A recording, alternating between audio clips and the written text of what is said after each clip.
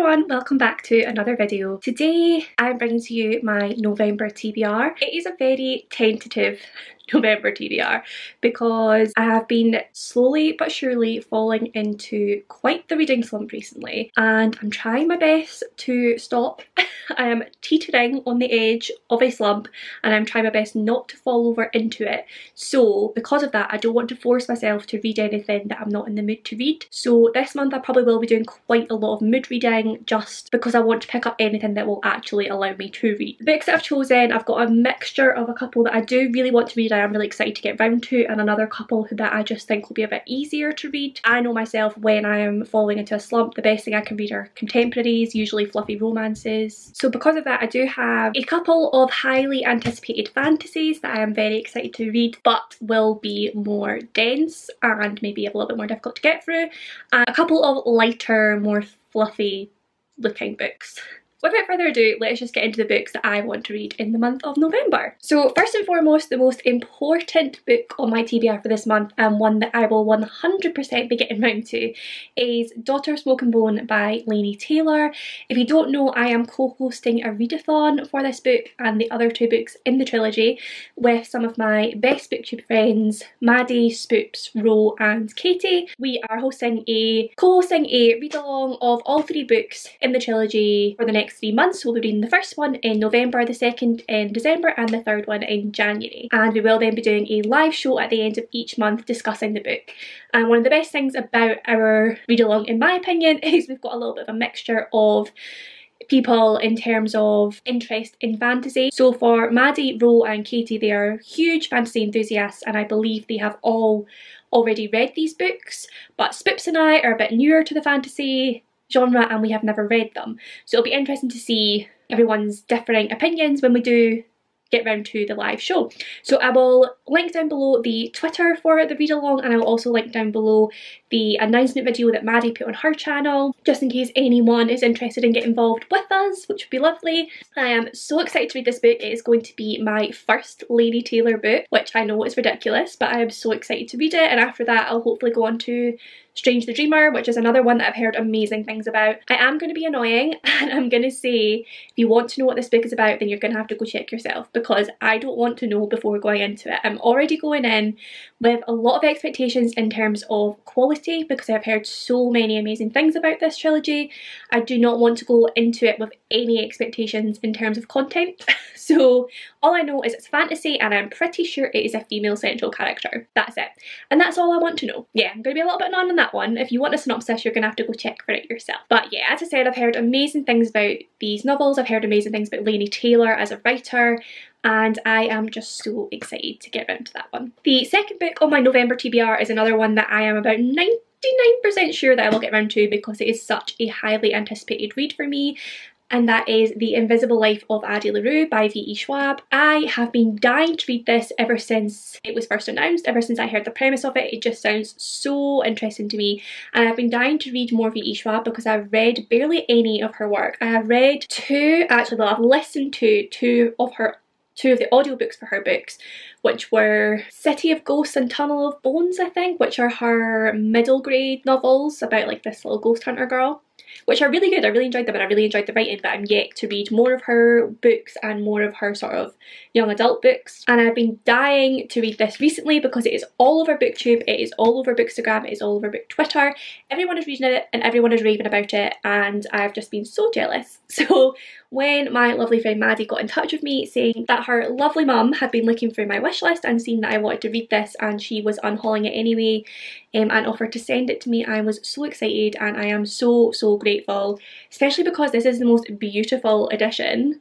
Like, it's gorgeous. We all know I love sprayed edges and I am so excited to get around to reading it. So thank you again to Maddie and her lovely mummy. If you don't know, I will read the blurb for you. France 1714, a desperate woman makes a desperate deal in the dark. A bargain to live forever but to be remembered by none. So begins the invisible life of Addie LaRue, shadow muse to artists throughout history, forgotten friend, confidant and lover, slipping away with the morning light. Addie passes through lives desperate only to leave a trace of herself, until the day she walks back into a small bookshop in Manhattan and meets Henry, who remembers her. After 300 years, Addie's life is restarting, but the devil never plays fair. As Henry and Addie's lives start to intertwine, they must face the consequences of the decisions they've made and the prices to be paid. Like, if you don't think that sounds interesting, there's something wrong with you. I am so unbelievably excited to read this. Like I said, I want to read more of V. Schwab's work, and just the whole premise of this sounds so interesting. I've heard amazing things and I really can't wait to see how it's done throughout the novel. I do think I'll be getting around to this one very soon, because I'm very excited about it. So it's perfect to read when I'm in a slump because I'm so excited about it, and I don't think it's too dense. I could be wrong, but from what I've heard, I think it's quite a fast read. Could be completely lying when I say that.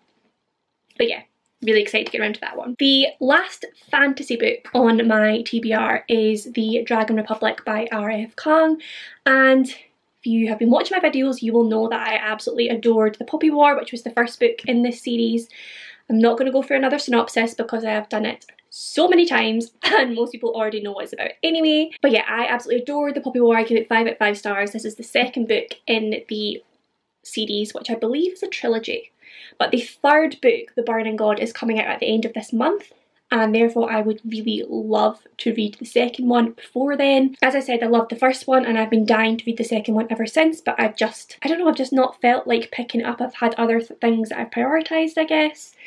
The only thing about this one is it is dense and it is a grimdark fantasy, so it is more of a difficult read. So if I am still feeling slumpy, this one might have to get pushed by the wayside because it's not going to be one that is easy to get through, and I don't want to ruin either my reading and I also don't want to ruin my opinion of this book by forcing myself to read it when I'm not really up to it, if that makes sense.